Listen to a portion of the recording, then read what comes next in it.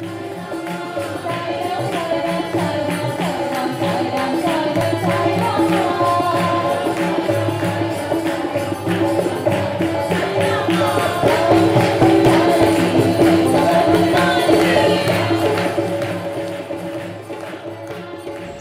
Ram, I am Salura and I am an SSE teacher along with Tara and Anandi.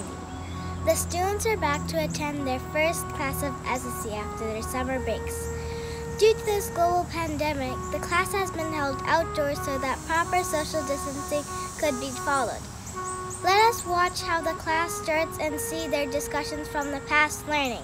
Salam, children. Salam, teacher. I hope you all had a great summer break. I'm very excited to see you all back in class. Yay! I'm sure you will enjoy all the lessons while having a lot of fun. Sounds good? Yay! Yay! This year, our lessons will be based on Swami's book, Ramakatha Rasavahini. Yay! Yay! This book is the Ramayana explained in our own dear beloved Sai's words. Now, how many of you are familiar with the Ramayana?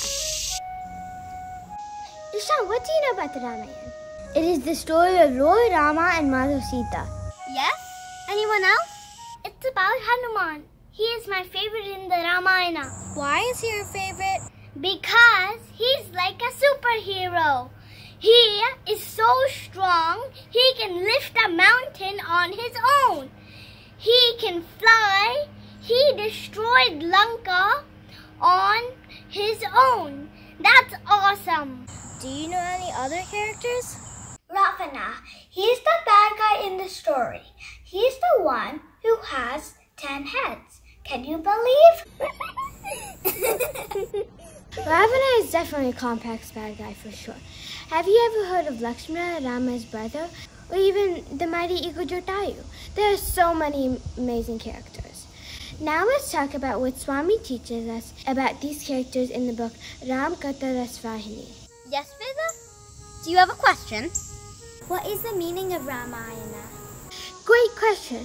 Our Bhagavan explains it beautifully in this book, which is about the inner meaning of Ramayana. Swami says Rama is the soul in everybody, the Atma Rama. The Ramayana teaches us at least two valuable lessons. One, the need for us to become aware of the divine in every being, and second, the value of detachment. Yes, Veda? Do you have something to add? I've seen a photo of Hanuman where Rama was inside his chest.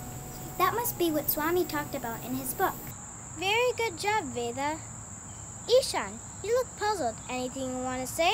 I have seen a humongous statue of Hanuman carrying a huge rock in Prashant. That's not a rock, that's a mountain. I love all the cool observations you guys are having. Nice job. Now, let's talk about the two main lessons I mentioned.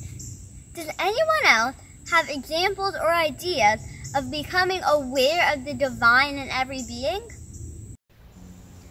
Once we go to Narayan Seva and serve food to the homeless, my mom tells me to see God in every one of them. That's a great point, Sasha. You can apply both teachings of the Ramayana in Narayan Seva. Does everybody know what I'm talking about? Yes, Ishan? It's called Narayana Seva, which means service to God, because Swami taught us to see the divine in everyone, even poor, homeless people. Very good, Ishan. Do you have something to add, everyone? What is detachment? Good question. Swami talks about detachment in this book. It means to limit your wishes and wants. When we are making food bags for Narayana Seva, I have to detach myself from eating the yummy bag of chips. I know, there are so many yummy things, right? I have such a hard time resisting all that food. Yes, but you all work hard to limit your wants and make those food bags without keeping stuff for yourself. That's a great way to practice detachment. Sure, as we learned last year in SSE, Narayana Seva has two things in the book you are talking about.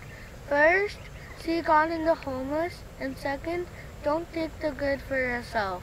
You summed it up so beautifully. To practice the teaching of Ramakatha Rasavahini. Very well done. Alright everyone, we will learn life lessons like this as we go through this year experiencing Ramakatha Rasavahini. It is a Ramayana told from Rama himself, which means by reading it, you get all kind of little details you wouldn't get by just reading the Ramayana itself. I still don't understand why Hanuman is carrying a mountain. Don't worry, we will learn about that too. I wonder what the superhero name for Hanuman would be. He's Balabhim, true devotee of Lord Rama. Let's read on and find out what happens.